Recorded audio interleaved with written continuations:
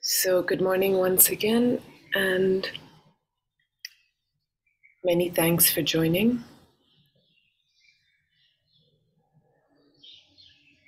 As many of you may already know, our co-founder of the FPMT Foundation for the Preservation of the Mahayana tradition, Lama Zopa Rinpoche, is sitting in meditation at Kopan in Nepal, Kopan Monastery, which is the Buddhist way to describe when great lamas have passed away. He's sitting in parinirvana. This happened last morning, so we can use this session as a meditation on impermanence and to remind ourselves of the preciousness of human life and all of the opportunities that it offers to awaken. So let's begin, as we usually do, with posture. We can be seated on a chair or on a cushion, on the ground, cross-legged if possible. Our back is pulled up straight, shoulders back, chest out and open to the world, signifying a certain willingness to engage with the world and not shut down, not close off. We are living in this world after all, we must engage with it, but how to engage is the question.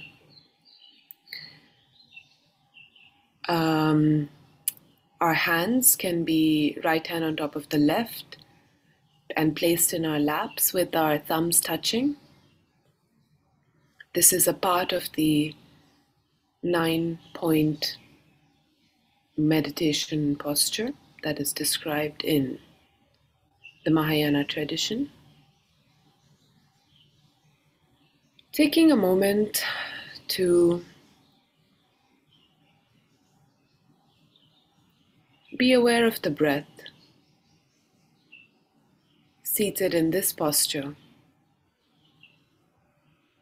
Take a moment to feel our bodies seated,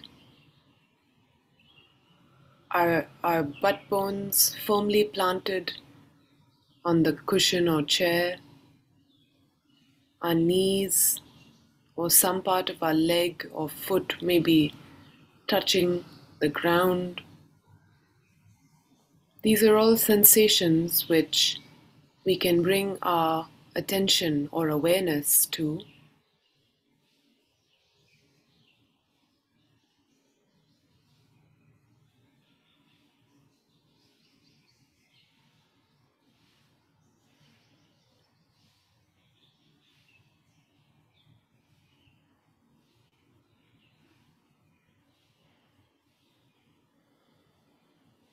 Let's take a few seconds to clear out our nostrils this morning. So several of you here have done this exercise before. This is a special breathing practice, in fact, that His Holiness the Dalai Lama has written about in his book, How to See Yourself the Way You Really Are.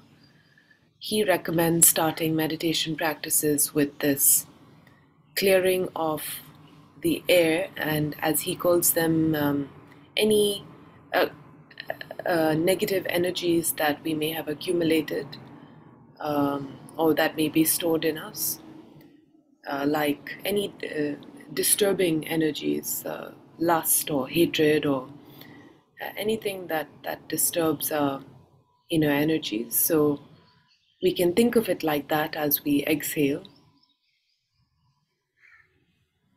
and refuel, in a sense, with oxygen ourselves with pure pure air. So closing our left nostril, let's Closing our right nostril, let's inhale through our left. Close your left nostril and exhale through your right.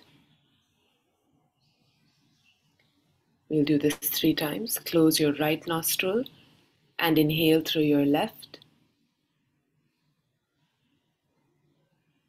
Close your left nostril and exhale through your right. Slow and controlled, full exhalations. Close your right nostril and inhale through your left.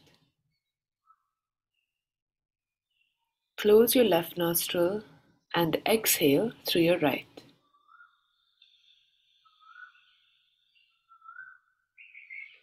Now on the other side, close your left nostril and inhale through your right.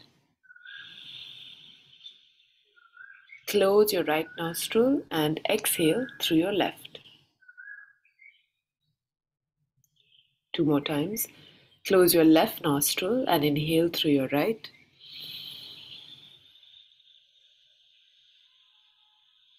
Close your right nostril, exhale through your left. Last time. Close your left nostril, inhale through your right. Slowly. Close your right nostril and exhale through your left. Now with both nostrils, we'll take 3 deep breaths.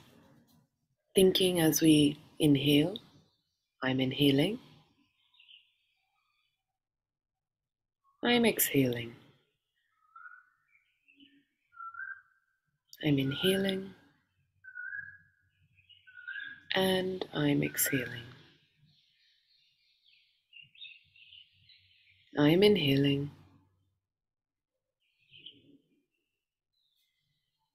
And I'm exhaling.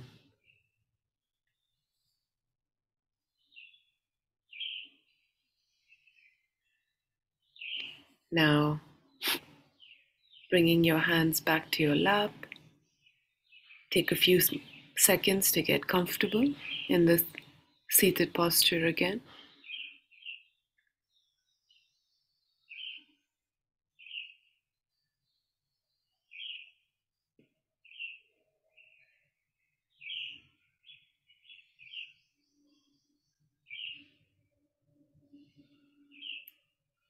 Bring your attention to the breath, which you may feel most palpably in your stomach, in your chest, or perhaps at your nose.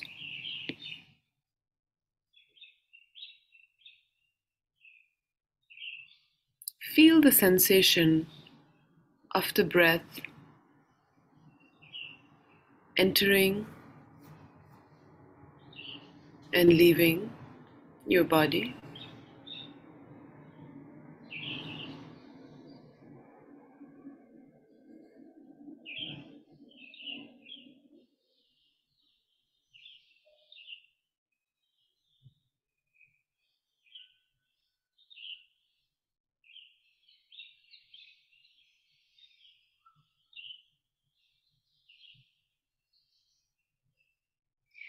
And we can begin, before we begin our focus practice,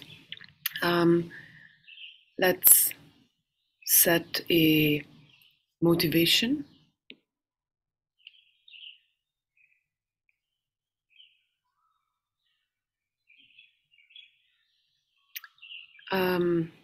As we said, the co-founder of FPMT is sitting in Nirvana at Kopan Monastery. He passed away yesterday morning, Lama Zopa Rinpoche.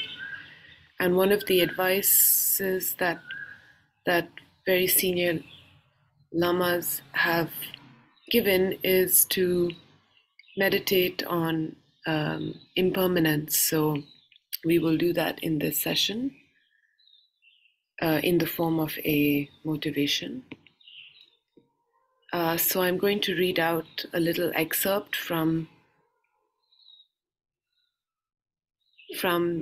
a little commentary, in fact, that Lama Zopa Rinpoche gave on impermanence and death, and we can think of this as our strong motivation for practice. So I'll begin reading it out. The commentary is called How Long is the Lifespan? Life is so fragile. Its nature is transitory. It's easy to see how it changes in only 1 year, a month, a week, a day, an hour, a minute, and second by second. There are 65 of the shortest instants in the time it takes to snap my fingers. And even in those short split seconds, life is changing. Why should I be surprised that life changes so much? That's natural. Let it happen, I could think to myself. To think in this way is very foolish and ignorant, because as life is changing so quickly, in those very short instants, I am becoming older.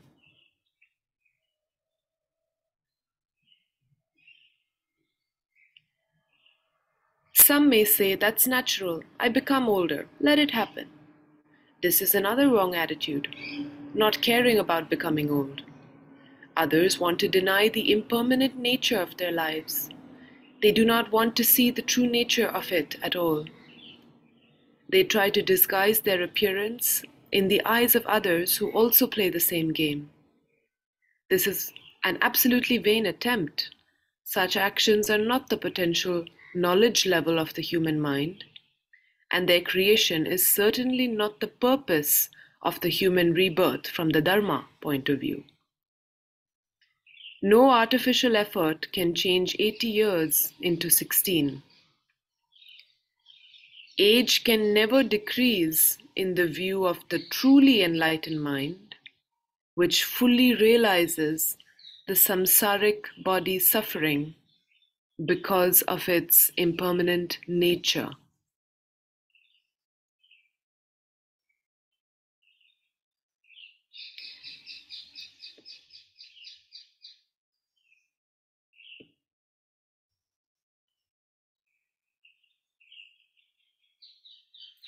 I should worry about the changes of becoming old. Why should I worry? Because as years, months, days, split seconds are passing and I'm getting older, the perfect chance of attaining enlightenment given by my human rebirth is becoming exhausted and I'm getting closer to death. I have the right equipment, a pilot, a spaceship, and enough fuel to make a trip around the universe and visit all the planets. But here I sit, engine running, burning up fuel, while my mind is distracted by other things. The longer my mind remains distracted, the more I miss the chance of seeing the planets as the fuel burns and time gets shorter. However, even this analogy does not adequately show the tragedy of wasting this precious human rebirth. So, I think our motivation can be found in these few verses of prose.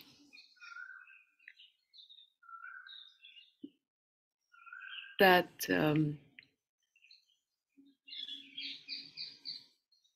we may use the time that we have in this precious human life to train our minds, to not waste our life energies, or as Rinpoche says, our fuel, on a distracted mind, a mind distracted by other things. Because the longer our mind remains distracted, the more we may miss the chance of becoming a fully enlightened being for the benefit of other sentient beings. So, keeping this strong motivation to train our minds, let's begin with a Shamatha practice, a foundational mind training practice to calm the mind stream of thoughts, emotions, memories, you name it, the many aspects and facets of the mind by, by consciously directing our minds to the breath. The breath is our anchor, a single point of focus, of concentration. Let's begin. We might take a little longer today since this was a rather long motivation. So do stay on, those of us who can, till around 7:10. Let's begin. You remember to focus your attention very gently, lightly, let it fall on top of the breath as the breath moves in and out of the body.